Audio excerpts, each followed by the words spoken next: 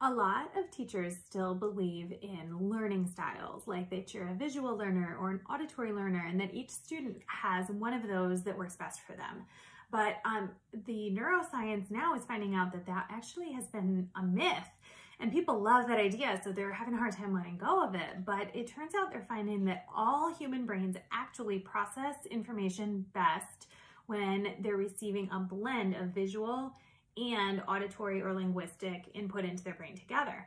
So this is called dual coding theory, and it better represents how your students' brains are going to best learn their math lessons, no matter what their preferred style might be. That's the way that they're going to actually retain it and understand it in the most clear way. And so the dual coding theory better represents that. And the way that it works is your brain stores graphic visual information in a totally separate zone, physically separate area of the brain than word information, like heard words that you're saying to them and they're hearing, and written words that they're seeing as text, any kind of linguistic input. And so those two areas in the brain have to connect in order to convert that information into long-term memory. And so the best way to teach your students is to blend visual information and linguistic information together. And so that's where the Doodle note theory was developed, and this method. So they also have the creative input, which causes the two hemispheres of the brain to cross over and interact together, which also has been proven to boost learning. And so it's a method that teachers, hundreds of thousands of teachers now, millions of students have found success with my Doodle note method. And so the biggest question I get though is how to actually make it possible and how to teach with this method. And it can be confusing. So that's what we're going to be talking about today. So Doodle notes, you can do these yourself, and I'm going to teach you some DIY strategies and how to implement, templates in all different ways, whatever you need for your own students. But they're really like a cross between sketch notes, which are kind of free form, and infographics, which blend visuals and text, but with a little more guidance and scaffolding, more interaction for your students, and some built-in features that boost, memory, focus, and even relaxation. They even help with math anxiety. So how can you become one of these teachers who's seeing great success with this without, taking a ton of time? Because we don't have it right now. We just don't have extra time, extra energy, anything. So we're going to talk about some specific strategies of how to actually get those brain benefits, activate those neural pathways in your own students' brains by, quickly and easily implementing the Doodle note method in your own classroom without having to jump through too many hurdles. So I'll give you lots of options. So as far as an introduction, I'm Bridget, and I'm from mathgiraffe.com, which you may be familiar with, the blog of, teaching math in different creative ways, which kind of sprouted off into Doodle notes, of course, which caught on and became the Doodle note method. And so I have that trademark method at doodlenotes.org. You can learn more about that, get some free resources to help you get started right away. I've got a ton of free content to help you get going on Doodle notes. And then there's also the Doodle Note Club I've got. That's me as well, teaching teachers how to make their own and use this method. And then my most recent project is the Snow Day magazine. That's my new creative lifestyle magazine for teachers as well. So that's who I am and where I'm from. And I know a lot of you were in the summer conference as well, and we talked about just in general math plus creativity. And so now we're going to get a little more into the nitty-gritty of specifically visual note-taking. We're starting with implementation and actually teaching with visual notes, visual guided notes. So as far as best practices, tip number one, you want to use a teacher model, especially at first until your students get the hang of this. And so that can be, with an Elmo document camera, something like that. It can be on one of those big interactive screens. It can just be, projected onto the whiteboard and you use markers. Whatever you have that will work. A screen share if that's, the best you've got for distance learning. But even an overhead projector, if that's the tech level you're at, I'm right there with you.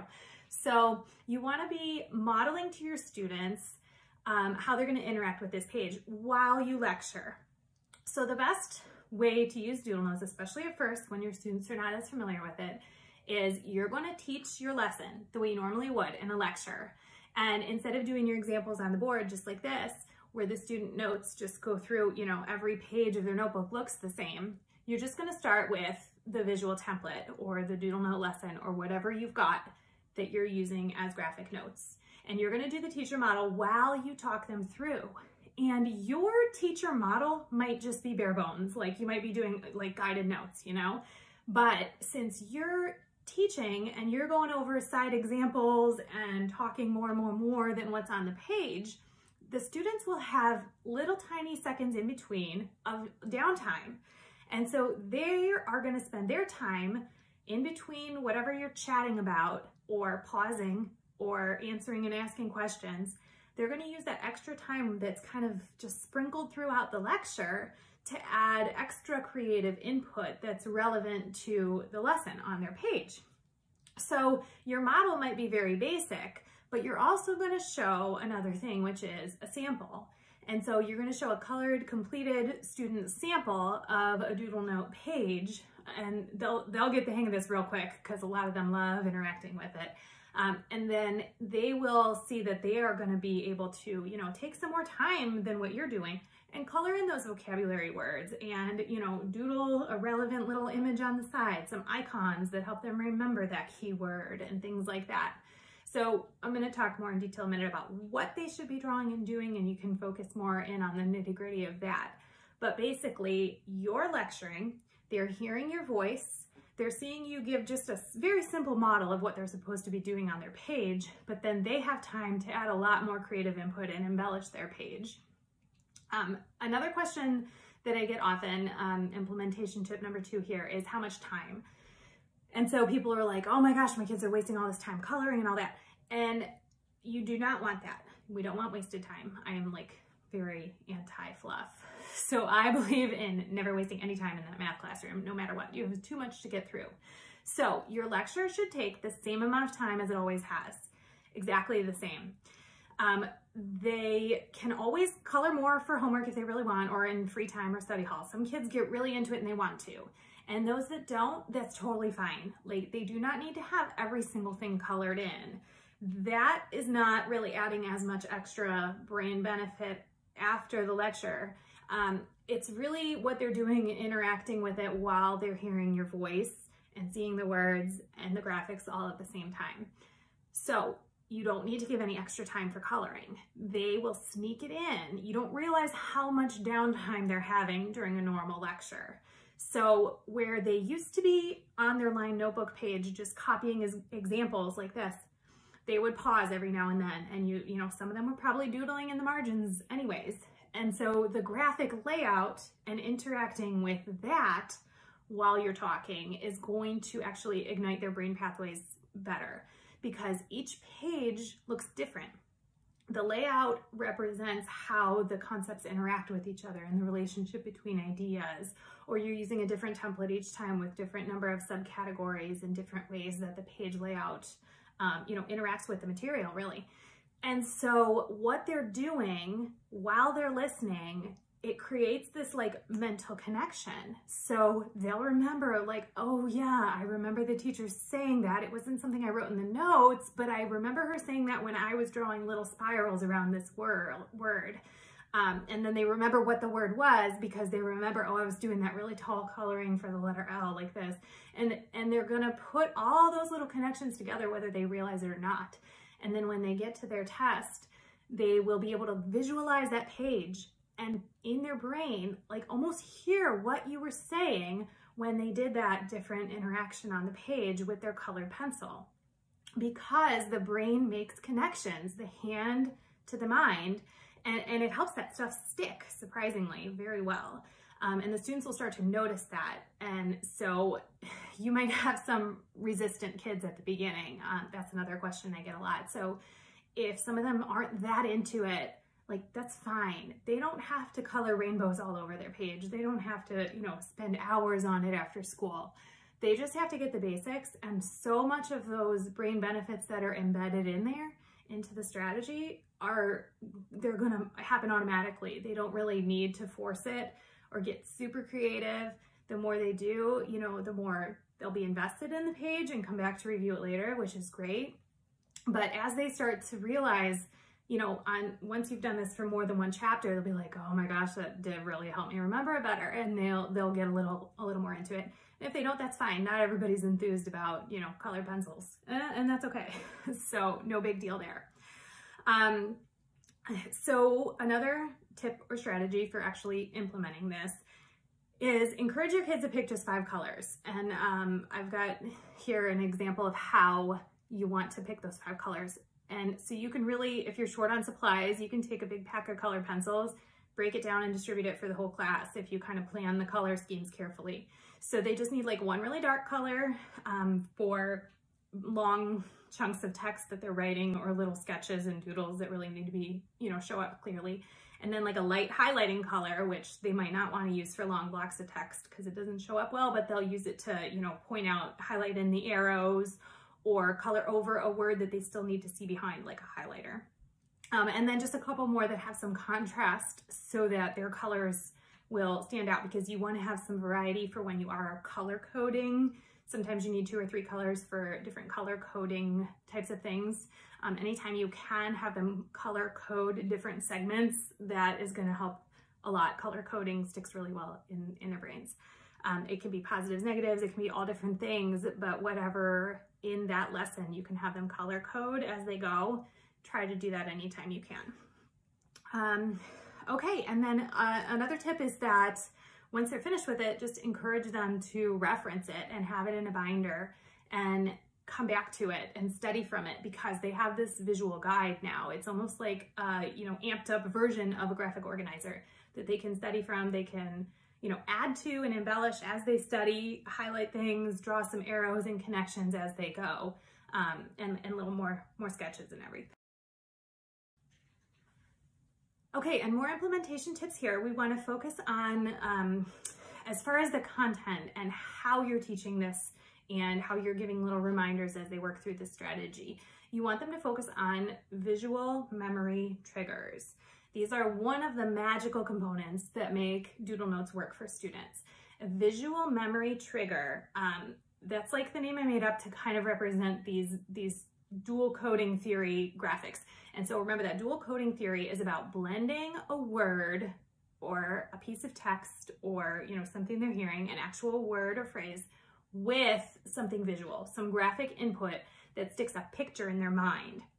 There's that picture superiority effect that you're going to remember an image better than just a word. And it's like the first red flag that your brain kind of brings up or sees, just like on a stop sign. You see the shape, you see the color, and the word is almost just like a background. You already know it. Like it connects in your mind with that picture. You don't actually need to even read it. So you want to really focus them in on developing their own visual memory triggers, or interacting with the ones on the page, color a word into a shape that tells what it means. Or they can develop a little icon or logo that has the word integrated into an image that will help them remember the two being interconnected. And that will help them keep their vocabulary straight. You know, if it's different types of graph equations, any kind of different, for differentiating different key vocabulary words, or classifications of things, anything like that. So when you're dealing with any vocabulary, the visual memory triggers are just magical. So one person shared in the Facebook group, if you're not in there, come join us in the Doodle Note Teacher Network Facebook group. It's really free and you can chat and ask questions, but one teacher shared, this was awesome. She had her kids make an icon library, because these like icons, almost thinking like a logo, that helps them to blend the text and graphic information together in a way that just like sticks if they cannot erase that connection from their mind. And it's just awesome. So they were able to develop a bunch of those and kind of get the hang of it. And practicing that on the side is wonderful, but you can even just do it as you go through, you know, different Doodle Note lessons, and they practice this. So always that blend of graphic and linguistic information. Another thing you want to focus on is having a variety of interactive tasks. So a lot of times these are embedded if you get like, you know, a pre-made Doodle Note, but you don't have to do that. If you don't have the budget, you don't have any of that, you just can, you know, use a template and keep it simple. I'm going to show you ways to create your own really easily at home, or with, you know, little shapes or whatever.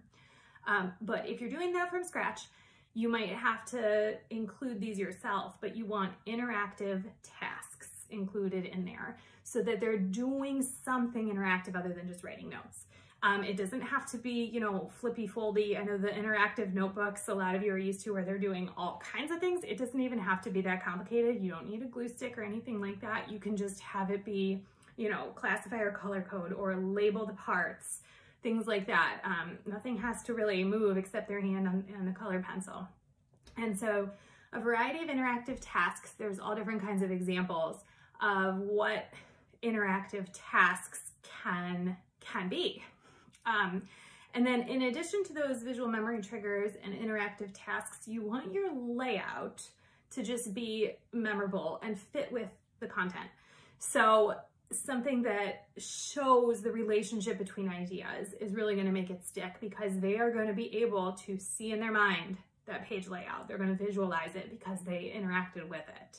So your layout combined with those interactive tasks where they're somehow, you know, classifying, color coding, identifying things right within there, they'll remember where in the layout that was and what they did, and it'll really help that information stick. Time for quick tips. Some of these are actually from some of the thousands of teachers who are using Doodle Notes. I love when people share their tips, so it's not all only coming from me, and we get some, you know, variety of feedback from all different classrooms. So one of them is shrink it down. Print your pages at 80%. so they can put it right inside their interactive notebook. This is great for people who do interactive notebooks with other flipping, folding things, because then they can have it all collected in one place. Another one was to actually increase the size and blow it up like a big poster, and they can work as a group once students are allowed to be near each other again. That will be a good one. For now, a poster may not work for you, but just kind of keep that tip logged in your memory. I have a lot of these kind of collected in that Doodle Note handbook too, which is free if you haven't downloaded it yet. Another one, I love what this teacher said, to color code the borders. So she has students do an just outline around the border of the page, dark blue for everything in chapter 1 or unit 1 or whatever, and then orange for unit 2, so that they can really stay organized when they're studying and have everything in order for finals and all that kind of thing. So color coding the borders. Another one, give a notebook grade. It doesn't have to be on pretty nice or anything like that. These don't have to be beautiful. Some kids take really great pride in making them beautiful, and they're gonna, show them off to the world and think that their notes are the most beautiful thing, and they do incredible work. But you can just do it based on whether they've actually just done the bare bones criteria that you have. Have they, colored just the vocabulary words? That might be all that you care for it to be colored, and done the color coding, the filling in the blanks, the interactive tasks, and the labeling, then they're good to go. But the best way I found to grade notebooks is to walk around during a test, because they're not using them. You don't have to keep them. I first made the mistake of, having crates of notebooks and decide if I want to okay, so I took all of this class period's notebooks for the night. Now they don't have it for their homework. Now do I take it home, or do I sit here until 9 p.m. grading it, and have to do it for every period? And so I finally got smart, and I just knew that they were never using them during a test. So they had to have it totally closed under their chair. And I would be walking around while I monitor the test I could just pick it up and be still watching everybody while I'm flipping through, and just make sure it's all there. Like, that's all there is to it. If it's all there, they get their notebook grade. If they're missing a lesson or, never caught up from makeup work or whatever, then they don't get the full points. So that was a really easy way where it seemed to be the best time, and it didn't take any extra time out of my day that I had a stack of notebooks to actually sit down and grade to get back to them. And okay, this one's a little bit of a tip from teachers, kind of, but it's just really that everybody reports that they use it in different ways. And so some people use Doodle Notes as the intro to their lesson, like for the first lecture when they're introducing a new topic. Another group of people said they use it after they've kind of touched on it, and the kids are kind of solidifying the information, ready to switch into practice mode, and it kind of brings it all together once they've kind of seen and been exposed to it once. And then other people say they actually don't do any of that.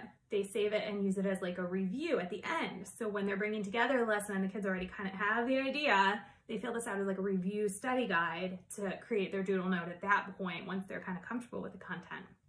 And so that shows you that you could just like do whatever works for you. Try it different ways, see what works for your own students, and you may, you know, shift this back and forth from year to year, or even lesson to lesson. When you're dealing with something tricky, you might want to put it off a little bit, but when it's something that they can get through in the first, you know, use it to introduce. So you really, that's your choice, but there's a lot of versatility and there's really no right or wrong way to make that kind of a decision. It's really up to you. My personal preference is to use it at the beginning for a lecture and then have them kind of build their own a little more freeform as a review. And so I've kind of developed some little bite-sized cards where they pull together and kind of choose their own layout once they're familiar with the content, choose the relationships, do some of that real critical thinking and, you know, metacognition about what would best represent this piece of a lesson, and kind of break it down into bite-sized, a deck of review cards, or, you know, make their own little sketch note template kind of thing once they're more comfortable. So I like to start with the super guided ones and then lead them into, once they're familiar, like kind of more freeform, create their own and really get comfortable with the content while they build their study guide with much less guidance. Okay, just a couple more implementation tips. Number one, to totally get started from scratch out of the gate, I have already done this for you and made a page that will introduce the concept to your kids. So it's totally free. So you're gonna go download it's called Engage Your Brain Doodle Notes. And it's basically a doodle note lesson about doodle notes that is like the first one you're gonna start with. And it teaches your kids the strategy, why it works, how it works, but in the meantime also models, let's try it while we learn. So they're learning about this method by doing it throughout the page. And I even now, this is a new addition, so this might be a surprise to some of you who have used this page before, or it's 2 pages, this lesson. I now have my voice guiding them through it. So if you would like that, where I'm talking to them about how their brain is working and kind of introducing the idea, the whole lesson is now like done for you. So I will give you the link, but it's at mathsgiraffe.com. I have a page where you can listen to those 2 audio clips for each page of this lesson, and you can just play that for your kids. They can listen to me like a podcast, talking them through it. So I'm providing the lecture, the audio input into their brain, while they're interacting with the visual input on the page and the text, the other linguistic of the words, and they're gonna do it while I talk them through it. So that is a fun lesson where you could be modeling it if you want, or you can just let them, you know, show the sample to them and listen and go, totally hands off for you. And also nice for distance learning because your students can then be off screen, listen to my voice in their ears, headphones or whatever, and do the page right along with me teaching them how this works. A couple more tips are, go ahead when you get the hang of this and teach your kids more and more sketch note skills, because they can build the sketch notes themselves once they get the hang of it. But at first, that's just a huge hurdle for them to have a blank page and start from scratch with how the information all connects before they even know how the information connects, because they haven't learned it yet. And so, but you can start having them practice baby steps toward sketch note skills. So that's like with the icon library idea, you can have them practice making icons. You can have them use the visual vocabulary prompts to practice developing their own little logo, their own little ad, magazine cover, something that blends the word with its meaning pictorially in a picture graphic. They can also, there's this example of 5 ways to practice sketch note skills where they can kind of use that or post a poster in your classroom. This one happens to be free, that they can kind of reference how to get started with making their own for when they want to start using this strategy to pull together information and review, or you assign them, you know, make a group sketch note or make yourself a review page. They can kind of practice using different containers and shapes, arrows to show the connections and all that kind of thing. And the more independent they can get and get off of some of the guided versions, that's even better for their brain. But using a mix of all these strategies is usually best, because if you can replace all your note-taking and all your review with some kind of visual notes where you've provided it at the beginning with guidance and then led them to create their own to really show that they understand it at the end, then you've got all those brain benefits working together throughout their building of knowledge, scaffolded as they go. Okay, a great resource that you'll want to take advantage of are Doodle Note templates. I have some of these available for free for you to try out. So they just have kind of the backdrop, the layout, and then you can customize these to any lesson content. So if there's, a specific topic you're going to tackle, you can choose which layout might work best for it based on how many subtopics or, the relationship between the pieces of the ideas of the lesson. And then you can add, a graphing template. If it's something for graphing, you can stick some images over top and just then make it go. So if you're going to be using templates, there's a few ways that you can customize them so that you can use a Doodle Note type of strategy for any lesson content.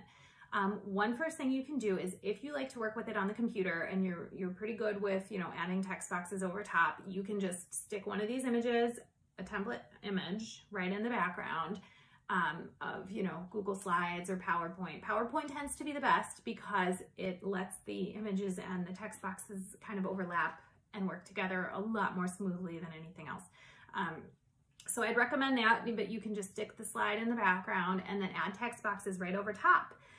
You can make your words bubble letters in PowerPoint by making the fill of the text white and then the outline of the text black. And that'll turn any font into like a bubble letter style font that the kids can color in the vocabulary word. So you can just put some big basic text for like your lesson title, and then the big key concepts or vocabulary words they're going to be breaking down. Don't do that for all your text. If you have body text, just leave that, or directions, a normal small readable font for them. Don't go too crazy here. You can also insert images in that way. So if you want to add a piece of clip art or even just hand draw a visual memory trigger that they can work with, you can do that as well. You can do even the text by hand too. A lot of you, I know, it's quicker for you to just do it on a page and then photocopy it compared to getting into the computer software and messing with text boxes. So if you prefer that over all the formatting digitally, you can just do it by hand and add just a couple little teacher notes on the template or any input you want, and just go ahead and photocopy it with your, little doodle and two big vocabulary words that you want to provide for them as a little bit of structure, or something like that. So you can do a little teacher prep with templates if you want, or you can also do templates without really doing any prep ahead of time if you don't even have time to prepare it. So if you don't have time to prepare it on the back end, that's fine. Just take the Doodle Note template and print it as it is and just distribute it. I've got a few resources that are designed for that are able to be just customized to anything. So if the card deck, for example, has just mini bite-sized doodle-friendly graphic organizers, and then the kids will do the rest. So they can just choose the layout that works best, or you can choose for them whatever you think. And these would be, easy DIY too. Just draw a couple shapes, give them just a basic structure. You can do on your own drawing on a half page, just DIY this and just print it as it is and give it to them, and let them go. Guide them through it without preparing anything ahead of time, and just say, okay, in this top box, we're going to start with this, and then here's how it connects with this other idea. And another set that's designed to be customized to any kind of lesson content is like the visual vocabulary prompts. So you can just distribute something simple like that and use it for any different set of lesson content or vocabulary words. Another great way is if you do have a little bit of budget to buy sticker paper, you can print clip art shapes or anything like that on sticker paper that they can then stick and build their own page within their notebook. So I got a big pack of, I think, 100 pages of sticker paper. Oh, I can't remember the price for sure, but it wasn't too bad as far as like just prepping a set of shapes that they could then use for multiple lessons and give each kid just a couple sheets that they can pull from. And they really only need, a couple shapes per page to kind of build a bit of a structure. I also have templates for this if you do want it kind of already done for you, but then the students can just basically cut around the sticker, peel and go. So no glue sticks or anything like that. And they have the elements that help them build a visual note page right in their notebook. So you could choose for them, like, okay, we're going to use this shape here that breaks down into arrows because this is the way that our content is subdivided today as far as that lesson. Or you can let them choose themselves if they're ready to go, you know, a little more off of your structure and your guidance. So you can choose whether you're going to pick the sticker shapes for them or let them build their own graphic layout.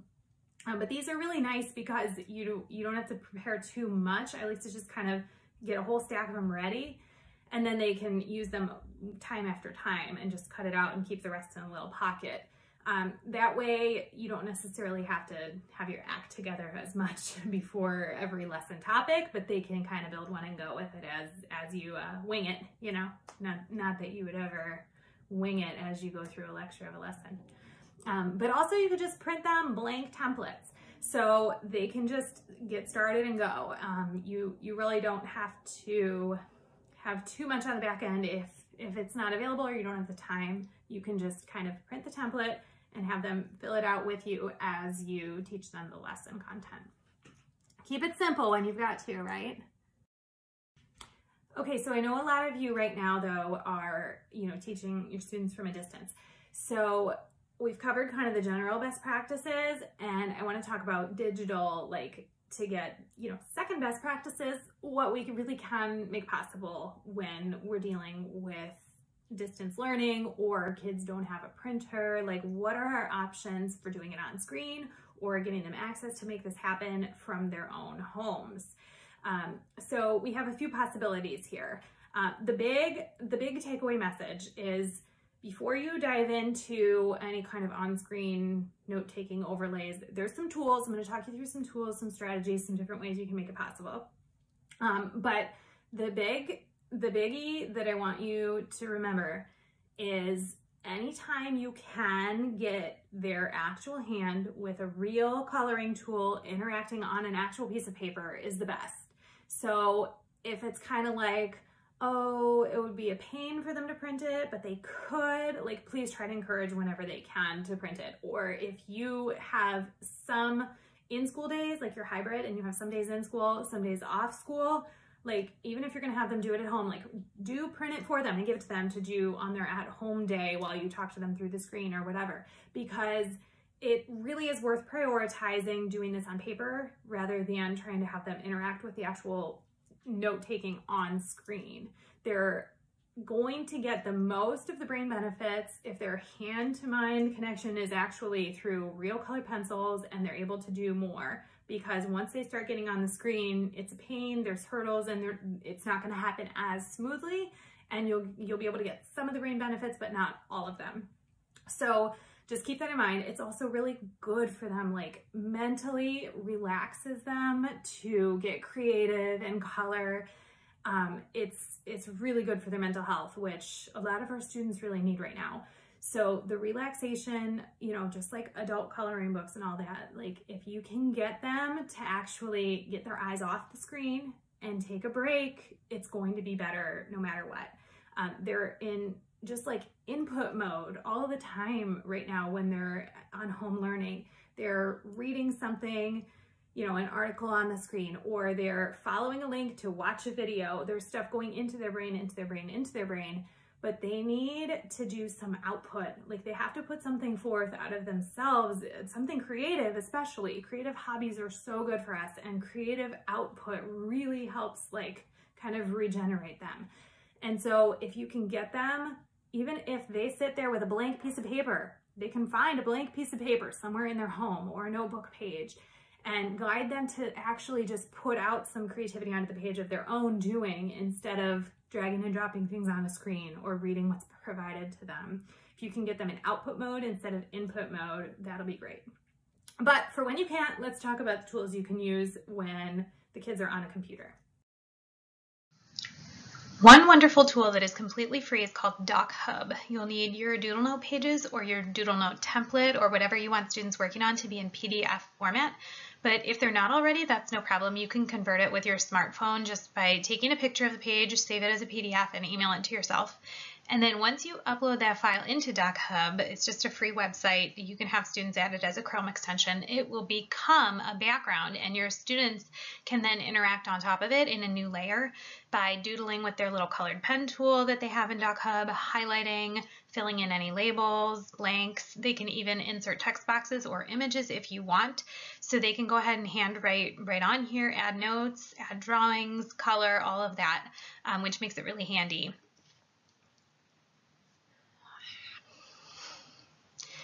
And adding simple clip art or icons can sometimes be a good, thoughtful, interactive task for them if you do want to add that too.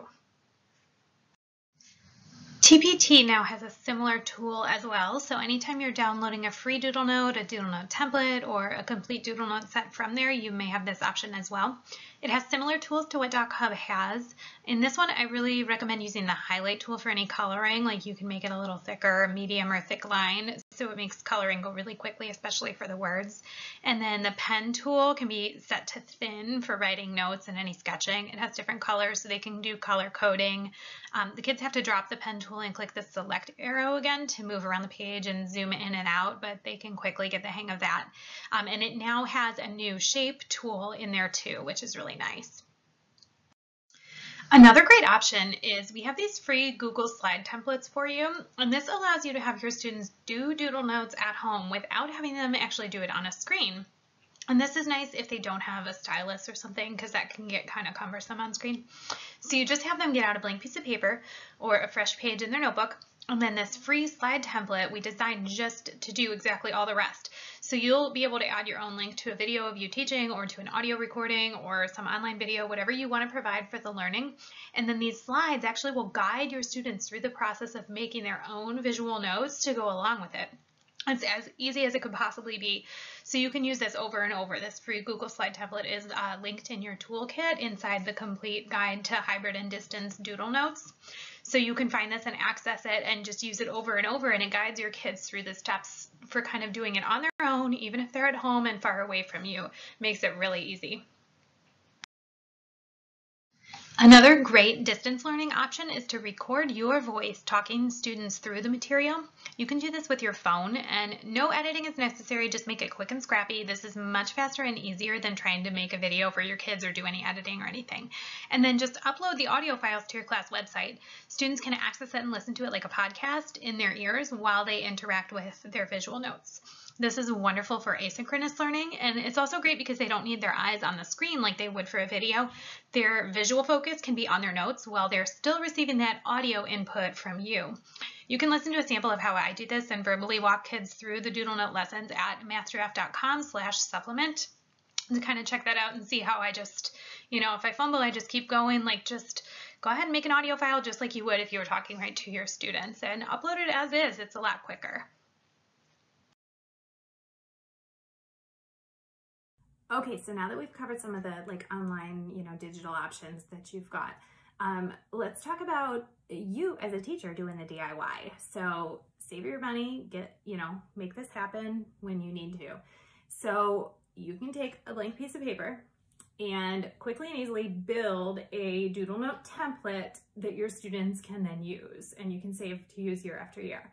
So a couple options. Number one option is get your hands on a few stencils. You probably have, some shape stencils or basic things lying around. And you can then kind of trace the shapes and put it in a layout that best fits what you're actually teaching in that lesson.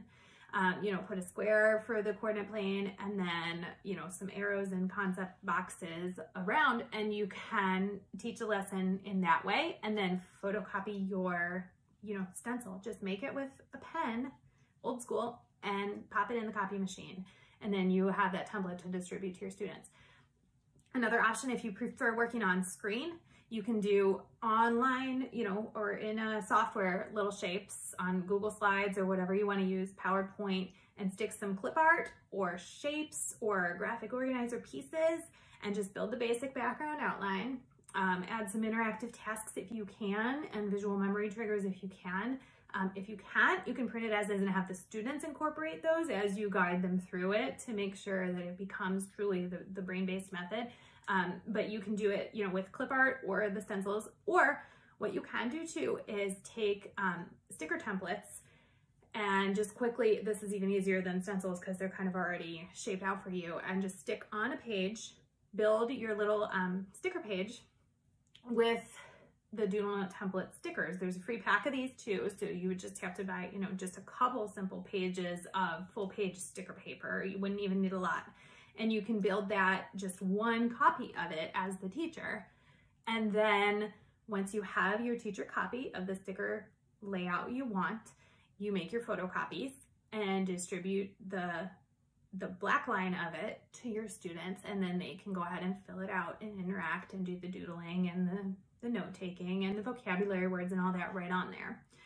This is really handy if you need to differentiate, because what you can do is put your sticker basic outline, then add a little bit of teacher input, like do a little bit of notes, guidance, very minimal, and then photocopy it. And then you can add more guidance for students who might need more, and complete a little bit more skeleton of the note sheet for them if they need more guidance, and then make more photocopies. So now you have two versions. You copied it before you put a lot of teacher input in there, and then you copy it again after you've already provided a lot of teacher input, and you can distribute the different ones to the different kids based on how much structure they need already provided to them and how much you're expecting them to put in as their own student input onto the page. So that way, you know, you can kind of choose how much is teacher input, how much is student input, but you can do it in a couple different versions for different groups. And then there's also, you can do kind of like street signs and roads if there's any kind of lesson content that needs like a flow chart, kind of an outline, or steps in a process. Then you can kind of represent it like roads or pipes that the students go along and complete their steps as they go. So those are kind of easy images to either draw yourself, or you can use these kits, or you can, you know, build it with different simple clip arts and make this yourself on the back end as just a DIY project pretty quickly and easily. I do have, if people are really interested in diving deep in the Doodle Note Club, that membership, it's packed with value. There's a ton of stuff in there. So there's clip art, you can build it on screen. There's all the little cards, everything's included there, absolutely everything. So you can have all the DIY stuff and all the pre-made, you know, templates that you can just use them as they are. Okay, so if you need any help with this, just reach out and let me know, you know, where you're stuck and what your questions are. But there's ways to kind of do all these things on your own, and then you can learn more at the Master F blog. I have a whole Doodle Notes tab there. Or you can go to doodlenotes.org, which is a great starting place. And there's a quick start page that has just like free stuff to get you just going right away, already like ready to go out the door. So you can just dive in without having to know too much more or do anything. And I hope you enjoy this, and I hope your students love it. Let me know what they think. Give me some feedback. I love hearing all the good stories. Have a great day.